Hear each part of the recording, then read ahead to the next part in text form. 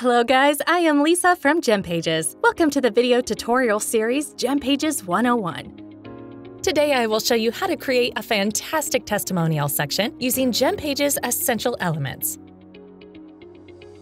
The testimonial section serves as a potent tool for showcasing reviews from satisfied customers, thereby fostering trust among your leads and influencing their purchase decisions.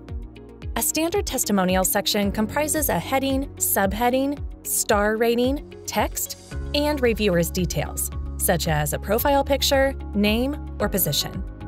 These testimonials are commonly presented in carousels, as they do not only streamline the efficient presentation of information, but also amplify interactivity, culminating an immersive user experience.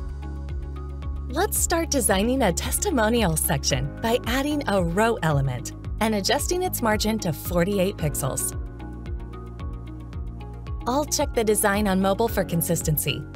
However, I don't need to do anything here because GemPages' global style feature will ensure responsiveness. To add a subheading, simply drag a text block element and adjust the settings for each screen type. You can change colors, line height, and center alignment to your liking. After that, add a heading element and configure it to be heading to style.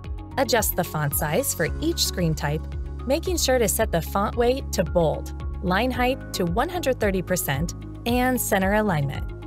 Use the H2 HTML tag for this element and increase the bottom space to 48 pixels in the advanced settings. Now it's time to add the carousel element. By default, the element has 4 items, but I like to display 3 reviews, so I will delete one. Temporarily disable the dots and the arrows next and previous feature. And for a more responsive display, in the carousel setting, I will reduce the items number to 2 and 1 respectively in tablet and mobile. Next, add star ratings to the testimonial items using the Icon List Haws feature. Customize a star on its size and color, and duplicate to save time and delete the others. Remember to reduce the spacing between items for a clean look.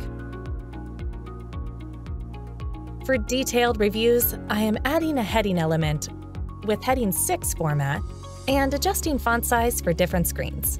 Modify the text color and semi-bold font weight, 130% line height. To optimize SEO, I am using heading 3 for items heading because HTML tags should be orderly and decreased in a section. Next, reducing the bottom spacing that helps connect heading and content. Adding a text block and content to it for detailed customer reviews in style paragraph 1 and lighter text color. After that, I'll add a line element to split the content and reviewers' information. Configure the settings by changing to a lighter color, setting the thickness to 1 pixel, and making it full width.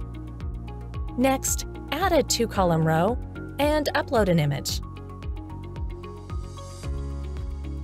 In the image settings, I will remove the bottom space, turn off full width, and set the width to 56 pixels.